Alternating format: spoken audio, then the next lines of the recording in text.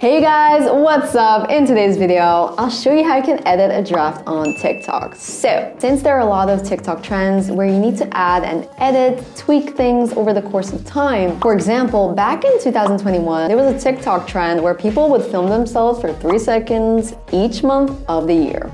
In instances such as these, you'll need to go back to your TikTok draft and edit it. So that is exactly what I'm going to show you how to do today.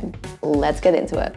Let's see how we can edit TikTok drafts. You open TikTok and click on the profile icon in the lower right corner of the screen. You then select the draft folder to open all your saved drafts. You find the draft video you want to edit and you just open it. You will either be directed to the editing screen where you can make adjustments to the video, or you'll need to tap on the back button once to open the editing screen. On this page, you can add new clips, voiceovers, music, stickers, and filters.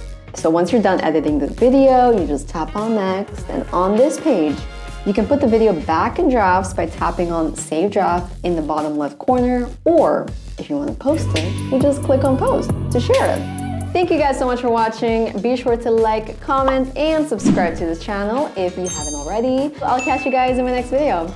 Bye!